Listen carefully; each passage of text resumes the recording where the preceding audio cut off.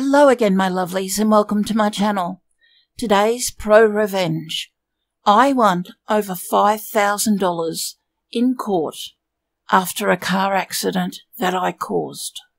Please sit back, relax, and enjoy. Okay, so just a little bit of info before I get into the story. Also, sorry this might get a little long, but I hope it's worth it. I am 22 male. Work construction and run a few crews, and I'm foreman because I've been working in this field since I started working summers when I was 14. That's legal in my state. With this being said, I have a lot of experience and get paid really well.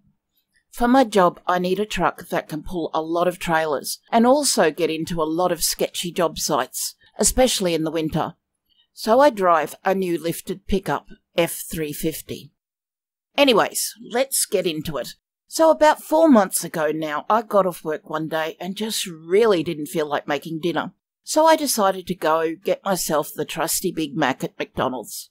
Well, after I got my order, I was going to pull out into the parking lot to drive home, and I was looking hard over my left to see how busy the road was before I got over there. Well, I wasn't paying great attention to what was happening in front of me, and as I was creeping forward, someone who was in front of me was stopped and not paying attention either. I ended up barely hitting his mirror and scraping his door with my front end. I immediately reversed and hopped out. I made sure the guy was okay and apologised, knowing it was my fault, and I asked him if he wanted to call the cops. Let's call him Brent. Brent says, "Nah, bro, we're all good. If you can just get me your insurance info, I think we can get this taken care of." I was fine with that, as there was no damage done to my truck, and it's not required to call the cops for an accident if it occurs in a private parking lot. This is relevant later. We exchange info and he seems pretty cool, so I tell him to go get the damage bid and I'll just pay in cash so my insurance rates don't go up, as long as he's okay with it. He says that's fine, and we both just leave, and I feel like a moron. But all in all, Brent seems like a cool dude, and I just hope we can get it sorted out smoothly. About a month passes by, and I haven't heard anything from Brent or the shop I told him to go to. Honestly, I wasn't too stressed about this, because if he decided to not get it done, that's on him. Well, he calls me up one day at about noon, saying he can't remember my name, and he wanted to tell the guys at the shop who sent him there because it seemed like we knew each other. I told him my name and the guys at the shop gave him a deal. Pretty sure they say this to everyone, lol. He sends me the bid for damages, and it comes out to $2,403. This was more than I imagined, but I said to get it done and I'd take care of the bill afterward. And that was that. He hung up and said it was cool, and I went on with my day as usual. Another month goes by, and I don't hear anything, until Brent calls me up while I'm at work again and says, "Hey brother, talk to the shop, and they said they can't get me in for another 2 weeks or so, and they may end up charging me more if they find more damage." I say, "Okay, sounds good, just let me know, man. I hope it goes smooth for you, and I'm really sorry for the inconvenience." He seems to take it good, and I'm really trying to just be a good person. He responds with, "Well, after talking to my wife, I'm okay if you just wanted to write a check for $2,500, and we can call it even." This seemed odd to me, because why the hell wouldn't he want their vehicle repairs all paid for? I say, "Okay, man, let's set a time and place to meet, and I'll get you paid." He liked the idea and ended the call by telling me he would let me know. Yet another month passes by, and I hear nothing again. At this point, I'm getting fed up and just want this situation to stop being over my head. He hits me up at 11 p.m. one night and asks if we can meet in town. I found this kind of disrespectful because I was nearly asleep and had to be at work at 5 a.m. the next day.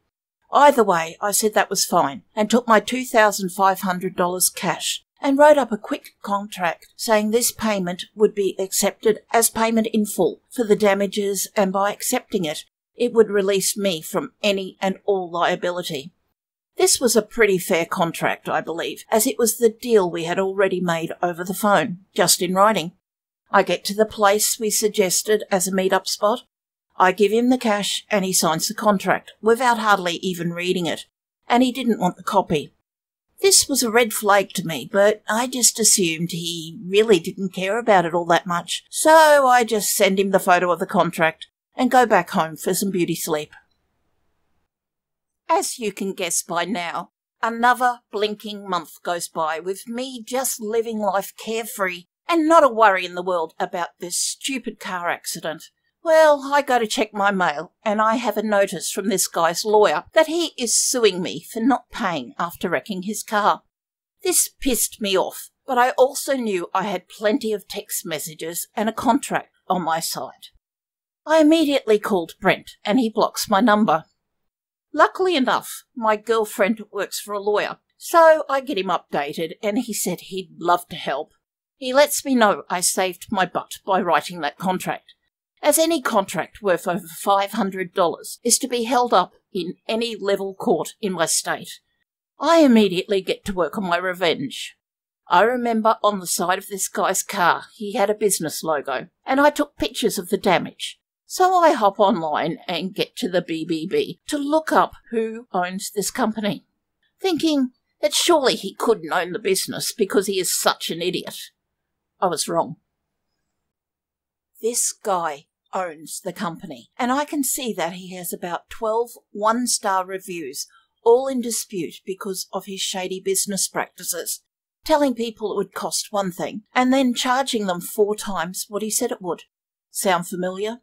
Remember when he said the shop may charge more than the original $2,403? That's right. He was suing me for $10,000, 4 times what the shop told him it would cost. Unbelievable. He was trying the same sneaky stuff on me. My lawyer takes note of this, and we show up in court, ready for war. This guy is sleazy. As we get there and all set up, he says, "You ready to give me more of Daddy's money?" with a smirk. I guess just 'cause I'm young and drive a nice truck and could afford $2,500, lol. His lawyer gets up and starts trying to say BS from me hitting and running, and Brent barely got a picture of my license plate. 2, I tried bullying him into taking a deal for only $2,500 when the damage was clearly more than that. There were obvious holes in his story, and he really didn't have much to say. Just imagine the smile on my face as my lawyer lays out the printouts of our text messages and the physical copy of the contract, which was signed by Brent. His lawyer was ghostly white and looked sick. After laying out all of the evidence, my lawyer pulled out a little hidden gem, the printouts of all the complaints we found on the BBB, and how he was doing the same thing to me. That was the final nail in the coffin, as the judge said he had seen enough. He asked Brent for any final statements, and Brent said, "I don't even have the $2,500 anymore. Can I just get that and then we'll be okay?" Literally admitting to the judge that he had received my money and his story was just a load of horse doo-doo. I thought his lawyer was going to strangle him. It was beautiful. The judge ended up ruling in my favour and demanded him to pay my legal fees, as well as damages and lost wages, because I had to miss work to be in court. The absolute sweetest part was that this particular day my crew was on a very high-wage job, and I was technically the one getting paid before I paid them out as subcontractors. This means I was to be paid $475 per hour, and this whole ordeal took about 5 hours. He ended up having to pay me almost $5,000. I don't think I've ever been so happy in my life. Sorry it was so long, but I just really felt the need to share. Thank you to anyone who made it this far. And thank you, my dear friends, for making it all the way to the end of this story. I really hope you enjoyed it, because I think it's a classic example of karma biting back. Anyway, if you enjoyed, please like, subscribe, and leave me a comment. Until next time, so long, farewell, pip pip, cheerio, much love, and bye.